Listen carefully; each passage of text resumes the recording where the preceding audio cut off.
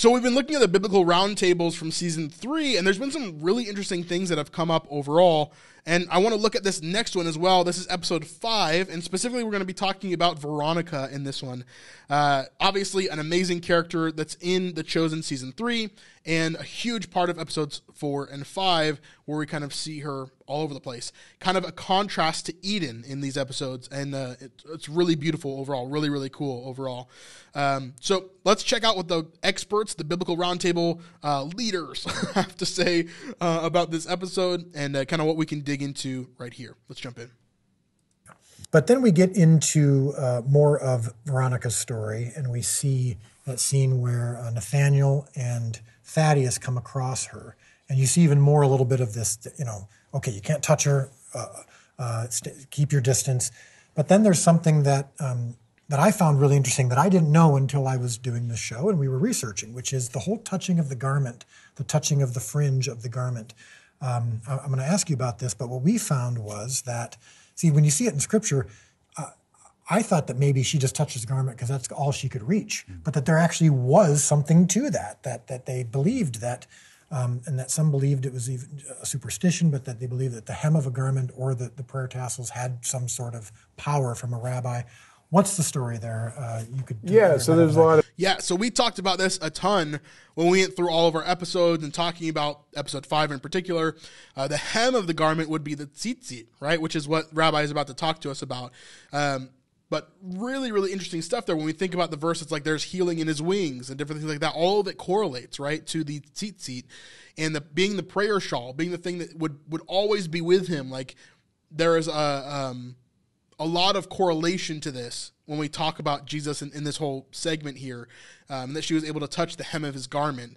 And I think this was a great conversation during season 3, absolutely. A lot of significant things there. I mean, number one, people just think she touched the bottom of his garment. No, she touched what's known as the tzitzit, right, which is the ritual fringes that were commanded in the book of Numbers to be placed on every four-cornered garment needed to have them. And they were, one, meant to be a reminder of the 613 commandments, which are mentioned in one of the episodes. But what's also interesting is one of the reasons that they were given is because the children of Israel saw the giants in the land and they strayed after their own eyes. And these were meant to say, look, every time you look on them, you're never to have fear or lose faith, but you're to trust the Lord and to follow him and be faithful to his commandments. So it's meant to, in a sense, be the original WWJD, right? Right. That's actually a really funny way to put it. The first, what would Jesus do, is to look at the prayer tassels and to remember what God has done for you. It's like a constant reminder of having him there with you. And remember that these tassels that they wear are not just like random tassels that you can find anywhere. They're very specific, right? So they're very specific to like what they have on them, how they're made, how many wraps are in them, how many knots are in them. Like, it's all very, very specific there. But before that, the language in the Hebrew for the tzitzit is the same as the language of the spies, not to stray after, not to spy or stray after your own heart. There's all these linguistic parallels, but probably what's most significant about her grabbing the fringes, the tzitzit of his garment, is that it's actually a fulfillment of a messianic prophecy. Because it says, the Son of Righteousness will rise with healing in his wings. Mm-hmm. And the word for wings is the Hebrew word kanfe or kanaf, which is the same word to denote the four corners of the garment. The four-cornered garment that you wear with the tzitzit is known as the arba kanfot. It's the same word. So the corners of the garment, which the fringes are connected to the Messiah, who is the Son of Righteousness, who's going to rise up with healing in his wings. So when she touches the hem of his garment, obviously she finds a fulfillment of that verse in his life because she finds the healing that's in him, and she's transformed. Yeah, awesome. Very good. And I also think the other thing that's beautiful is that where it says something about Jesus, because anytime an unclean person touches a clean person, they're made unclean. Right. Yeah, this is a really great parallel. I love this that he points this out here. But in a sense, the opposite occurs. Sure. Right? Yeah. You can't make him unclean. In fact, when you touch him, everything who he is supersedes everything who you are, and it changes your status. You don't change his. Yeah. Right? Contamination reverses. It doesn't. Yeah. That's awesome. That's a great. Yeah, and there's that moment that I'll be honest, I wasn't thinking of what you just said when I wrote this, but when Yusuf's saying, "Well, teacher, we can take her somewhere else," she's clean. Right. It's over. Yeah. Right. And it's a very powerful moment because it obviously doesn't refer just to her physical state, but to her spiritual state. But when she says at some point, if I just touch the hem of his garment, and Nathaniel says, well, that's a superstition. She says, maybe for others, but for him, I'm talking about him, that is something that they would have, that would have been a thing back then. Yeah, the idea. And she too, like we've done a bunch of videos on this. I think Brandon Robbins did a great video on this as well. But when we talk about Jesus in this context and the superstitions that are going on and the Jewishness of the area, like, so Veronica in particular says that she's from Caesarea Philippi. This isn't just like some random Roman city. This is like a very pagan, very evil, very idolatrous city. And so this place would have been very used to having children sacrifice, very used to having like sex slaves and prostitutes, very used to having some really unturned stuff with animals, stuff like that. It would be very, very disgusting. But prevalent in that society would have been superstitions. It would have been a lot of different things like that. And so since she's from Caesarea Philippi, like she was probably looking through all these different oracles, all these different things.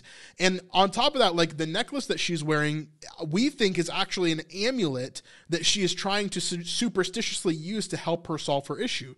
So she's seen all these different shamans and oracles and different people to try to fix her issue, but none of them were able to fix her issue. And so when she looks at this situation, she's saying, no, this situation in particular is not the same as what I've been going through before.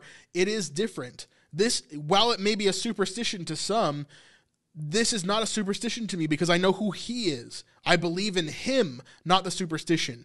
And so she's really trying to turn that corner and make it something that is way more solid than just some random superstition. It is Jesus, that he is the Christ, that she believes in him, not necessarily, you know, all these other things that are kind of going on. So really, really cool. If you're liking this video and you want to see more from us, it would really help us out if you would subscribe to our channel.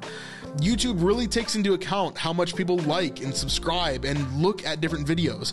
So it would really help us if you were to give some of those signals to YouTube so that they know our channel's good and it deserves to grow.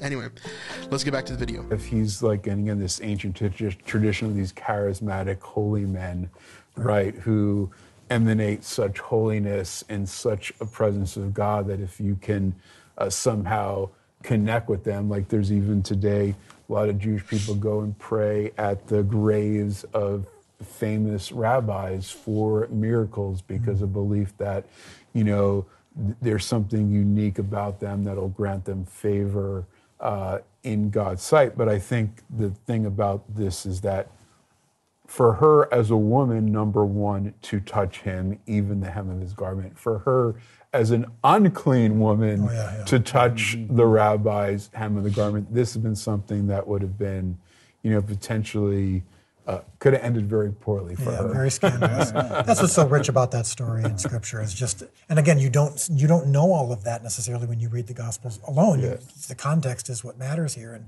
the weight of that, and what it actually meant for someone like that to break through the crowd and reach for his garment, what that reflected. I'm always a little bit curious in the Catholic Church. This woman, what is her status? So Catholics hold Veronica in a different light than a lot of other people. Now, we don't actually know if her name was Veronica or if this woman is the same person as someone that the Catholics attribute to later on. So the Catholics would say that Veronica shows up during the crucifixion of Christ while he's carrying his cross to Golgotha, that she comes up and wipes his face with a cloth, and that this becomes the veil of Veronica, which is like a Catholic icon, right? And they say that this woman with the issue of blood is the same person because they're linked in some way. I don't necessarily buy that. I don't necessarily believe that. I don't see the biblical evidence for that. while it could be, it's the same as saying anything else could be in the Bible, right? Like it's very limited in its factual identity. And so, I don't know 100%. We don't even know this woman's name within the passage of Jairus and the bleeding woman. So yeah, not 100% sure. And how is she looked at? Is it, I imagine, just as she's referred to as a saint, Yeah. so she's recognized as a canonical saint, and probably more for her where she encountered Jesus on the Via Dolorosa than in this incident. But it's a great connection to make between the two parts of her life. Yeah. In fact, her name means true image, which applies to that Via Dolorosa scene. Yeah. Well, in the scriptures, Jesus calls her daughter, which is the only time in scriptures where he refers to someone as daughter, and we thought that was interesting. And so our portrayal, working our way backwards, was, well, what if it was because she was outcast and didn't, that the word daughter would have meant even more. Is there any other potential interpretations of that, why he referred to her as daughter? There's obviously a connection into the story of Jairus. I mean, these miracles back to back. In Scripture, you mentioned that... All three Gospels that have these two stories weave them together like this. Yeah. And the two daughters, the one literal daughter, and then this Jesus calling Veronica daughter. I think that is... a wonderful, plausible portrayal that you have, that she has been outcast from all connections. She doesn't feel family relationships with anybody and hasn't for a long time. And for her to be physically healed, but then also socially, familially healed by being renamed a daughter again. Yeah. That's very moving. Yeah, I mean, I think if we're going to tie different parts of this episode together, an interesting connection could be, Israel's often called Bat Zion, daughter of Zion. Yes. And so in a sense, she represents God's people as a whole. And what's an interesting connection with that is the whole, issue with the cistern. Yeah. And one of the interesting things about them working together, Peter and Gaius, on the cistern, is that there's actually a significant messianic prophecy in Zechariah chapter 13. Zechariah 12 is, they'll look upon the one whom they have pierced and mourn for him as one mourns for an only begotten son. Zechariah 13 says a fountain, the same word used in the Zechariah passage, a makor, a fountain will be opened for the tribe of David and the inhabitants of Jerusalem to purify of uncleanness and sin. Yeah. So there is this idea of, her potentially representing, in that context of all these things, her representing Israel. He's the source of the living water. She comes in contact with him. Zechariah 13 is fulfilled. She's cleansed, right?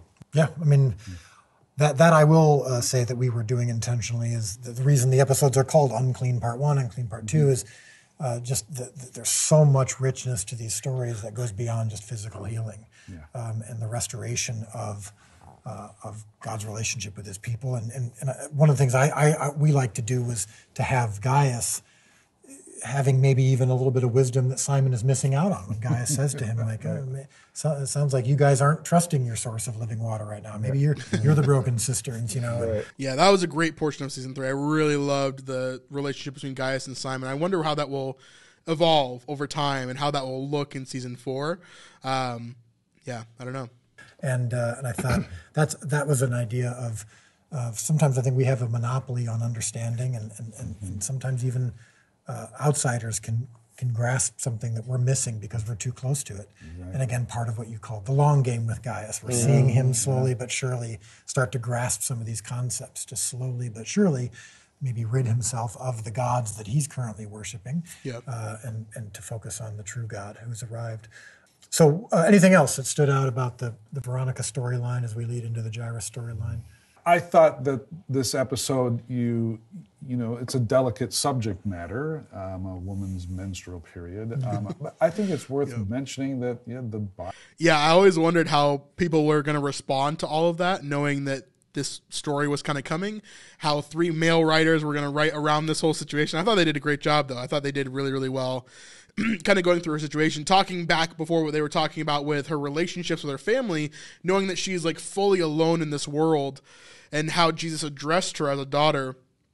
It is a very powerful moment for sure. Like, this woman would have been destroyed, like renewed, yes, but just destroyed in her life. Like, having to go through all the things that she went through would be crazy. Bible talks about these things. So I congratulate you for jumping in on a difficult topic and doing it so well. Yeah, and I think just even the fact that it talks about it, I think a lot of people look at, like, they can look at all of the various commandments that seem very detailed in the Torah and be like, oh, that's just legalistic or, boring. But really what it's meant to convey is that God is concerned about every area of our life. And he's concerned about and being invited into every area of our life, and for his presence and holiness to permeate every aspect of our life. Even the things that we consider mundane are meant to be spiritual and can be sanctified for him. Absolutely. Nice. And I love the way that for a lot of people, Veronica was an objective person that was unclean, and they objectified her in that way. But Jesus really sees her as a suffering human being, and I think claims relationship with her. That's why I love that he addresses her as daughter. So he doesn't just see her as a problem or something to be avoided, but a real flesh and blood human being who's suffered and now is healed. Yeah. So it's I think beautiful. that's great, because I think Yeshua treats people differently because he sees them differently. Yeah, He sees them differently than the way everyone else sees them, not for where they're at, but for who God created them and called them to be. Yeah. And hopefully they see themselves through his eyes. Isn't this one of the times where he says, look up? Yes. Like yeah, some this is the, our mugs that you have in front of us. the reason on these mugs that we have facing Quick Dallas promotion time. you, instead of, because we're not trying to just be promotional, although if you do take a sip, you will see look at that. it says The Chosen on the bottom of the mug. That said, we want, when people drink each day, to be reminded of that, and this is the second time Jesus says this. The first time was in season 2 when he's talking to Mary Magdalene, who's feeling shame over her relapse, and Jesus is saying, "Look up." And we thought the same thing applied to Veronica here, because she also would have felt shame, not necessarily after her healing, but just would have felt she lived a life of deference, constantly.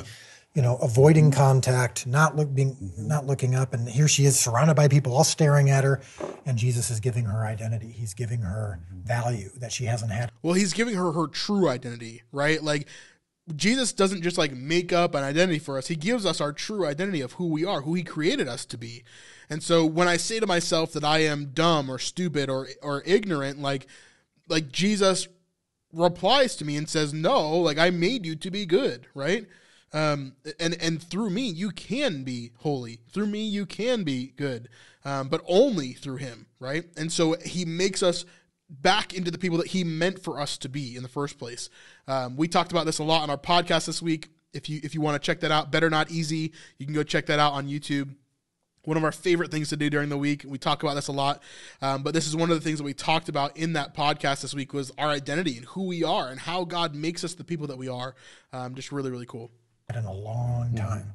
And so the concept of looking up for her would have been a big deal. Well, Huge. Yeah, it's interesting because it's tied to the redemption of the children of Israel out of Egypt, because it says that when they left Egypt, it says God says when they left Egypt, they left with their heads held high. Yeah. Because they had been slaves for so long in a state of looking down, don't look into the eyes of your master. Part of the sign of being redemption in the scriptures is you're straight, you're erect, you're looking up, which is exactly what we see in this case, right? Absolutely. Wonderful. So Yeah, very cool. Obviously, I love these biblical roundtables, love being able to hang out with these guys, just chat through what's kind of going on in these episodes. Veronica's a really cool one. We'll definitely see her again in most likely season 6 when the crucifixion happens. That's going to be intense, really, really hard. But I bet we'll see her again there. and that's going to be really, really interesting to kind of dive into. But thank you so much for checking out this small part of our live stream. You can check out the entire live stream and full podcasts over on our Patreon at patreon.com/thesnipelife. This is by far the best way to help us in our ministry, so thank you so much to those that are on our Patreon already, and we'll see the rest of you over there, hopefully. We'd love to hit 300 patrons this year, so you could really, really help us out. We'll see you on the next one. Peace.